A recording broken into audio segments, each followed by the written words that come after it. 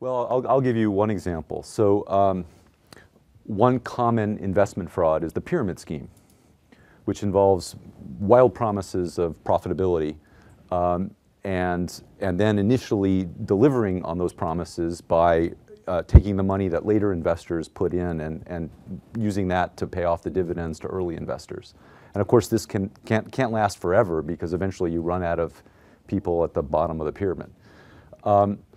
One of the so the actual form of that is very consistent, but so is the mode of marketing. In almost all of these types of schemes, the approach is to look for some group of insiders and to have someone in that group. Almost all of the schemes are perpetrated by individuals who can expect to have trust because they are selling this scheme to people like them who are distinct from the rest of society.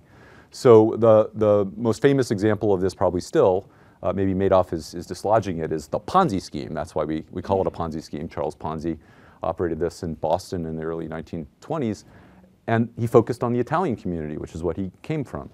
But the earliest example that I know is a scheme by a woman, actually, Sarah Howe, in the 1870s in Boston, and she focused on unmarried women. Bond of trust. I'm unmarried, you're unmarried, and there are Quakers who've given me resources that enable me to make good on my promises of wild investment returns. And once that then starts going, the chief marketers of the scheme, it's not advertising, it's word of mouth. And that is a pattern that has recurred right up to our time. Yeah, I was struck by the persistence of affinity fraud, which you just mentioned without calling it that. That Ponzi marketed to Italians when Italians were very much a ethnic minority, somewhat isolated, did not feel particularly well served by the institutions of society.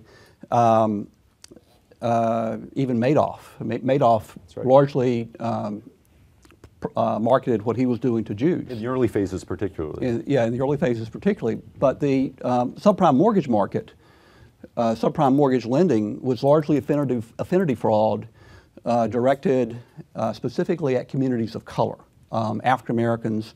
It was really lower middle class homeowners generally, but in the African American community and in the Latino community, it was mortgage brokers who looked like them. And they did not feel that they had been well served over time by traditional financial institutions, banks. They didn't trust them. And when someone came to them, and they needed to borrow money, and the only way they could really borrow money was by borrowing against their home because they did have equity in their home. When someone says, we're alike, you can't trust the people that you would otherwise have to deal with, I know the stuff, I can help you. That was a well-trod path in the history of fraud.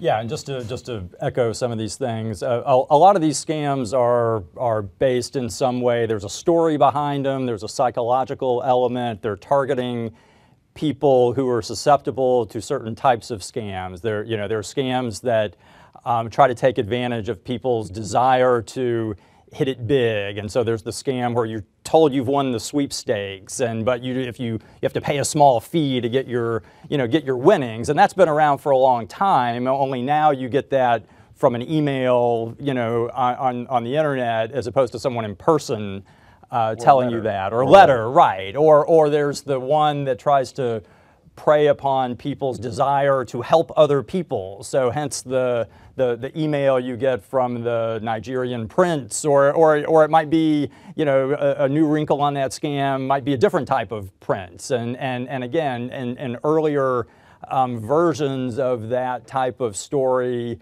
would have involved a different story with different details, but again, it's premised on trying to prey on people's desire to help other people, and it's very sad, but that's where a lot of these things come from. And related to that, and I always find this to be extremely sad and frustrating as someone who works on a daily basis in the fraud world. Some of the the scams that are really disheartening, or the scams that arise, charities related scams, whenever there's a natural disaster, such as Hurricane Matthew. And we know that these things happen in the wake of a natural disaster. We know that there will be false charities that come out trying to get people to donate money to them. So one of the first things we do is try to get the word out and try to warn people to do their research and not fall for scams like that. But those are some of the worst types of scams, I think, where people are really hit hard, they're in trouble, and then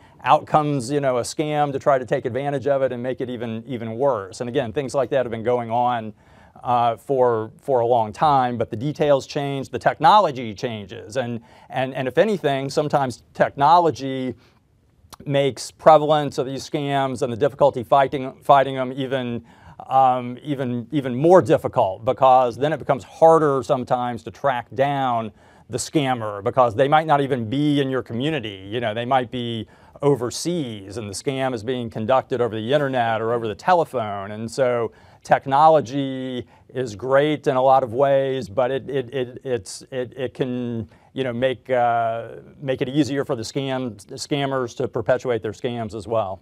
Well, you mentioned one other pattern that has persisted, and that is a tendency to blame the victim for being incautious, for being foolish. A fool and his money is soon parted. That would never have happened to you. You should feel smug and superior, and you should not feel sympathetic to the guy who got hoodwinked because he was not careful in the way that you would have been. He was a sucker. He was a sucker.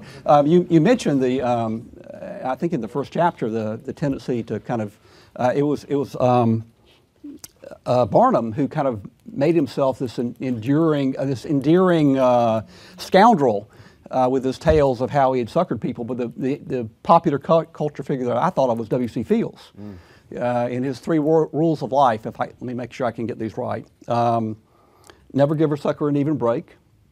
You can't cheat an honest man, and never smarten up a chump.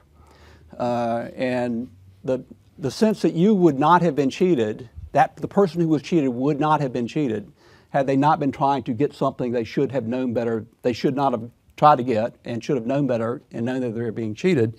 And it was their own fault. And that also makes them feel ashamed. People feel more ashamed of their financial circumstances than anything else. And being hoodwinked really makes people not come forward. You also point that out in the books. How few victims of fraud actually complain about it? So this is a key element of the long-standing, centuries-old argument for caveat emptor. All of those principles for W.C. Fields are key elements of the argument that really the best public policy is to create incentives for people to look out for themselves. Right. Because if you protect them too much, then they won't do that.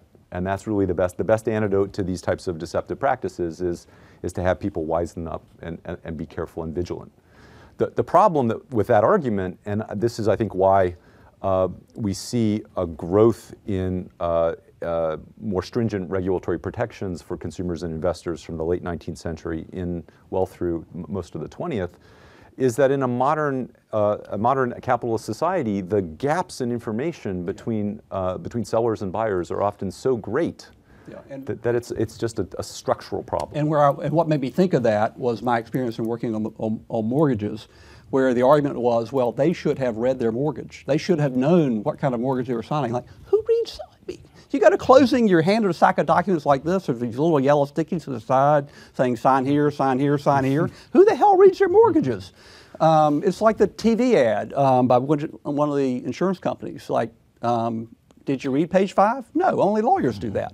No, but and it's, believe me, it's much worse for mortgages. And what's the opportunity of cost of that for society if every consumer in America is reading their mortgages and their mutual fund statements and their credit card bills and all the insurance contracts and on and on. Well, just to echo that, I read a book recently all about disclosures, and one of the authors of the book did a video on YouTube, printed up the the terms and conditions from an internet company, and he printed it up physically. You know, this is something that normally you're just looking at on the internet, scrolling through and clicking, and it says you've read all the terms and conditions. He actually printed it out, and it stretched from, you know, the second or third story of the library in his building, and was, you know, numerous feet long. And again, who reads that?